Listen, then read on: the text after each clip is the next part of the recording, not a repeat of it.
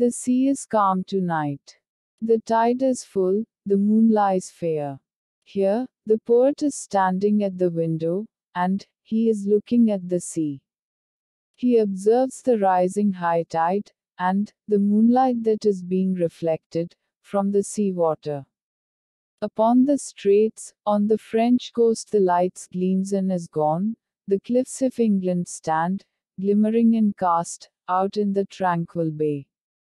Come to the window, sweet is the night air. Now, the poet shifts his attention to the English Channel. He sees that lights of the French coast is fading away, while the cliffs of English coast are still standing tall and bright. And the bay is calm. He calls his wife to come and stand with him, to look at the beautiful scene and enjoy the pleasant air. Only, from the long line of spray where the sea meets the moon-blanched land, listen. You hear the grunting roar of pebbles which the waves draw back, and fling, at their return, up the high strand, begin, and cease, and then again begin, with tremulous cadence slow, and bring the eternal note of sadness in. In these lines, although poet was enjoying the night air and the night scene, but he is sensing some sadness in the atmosphere. He describes that, when the sea water meets the land, it produces a repeating grating sound, from the continuous shifting of the water. He relates this sound with eternal sadness. And he tells his wife to listen the same. Sophocles long ago heard it on the Aegean, and it brought into his mind the turbid ebb and flow of human misery.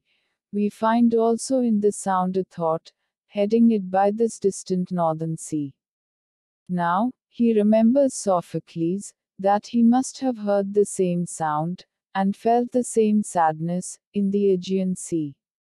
He says that Sophocles must have felt the same as the poet is feeling.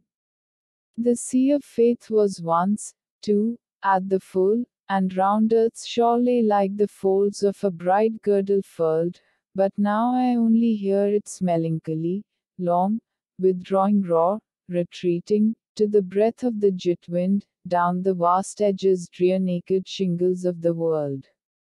Now, the poet explains that, there was a time, when people believed in God and put their faith into it. But now, the tide of technology is taking over, and just like water, the faith is retreating. There was a time, when faith held the earth like a girdle, but now, that era is gone.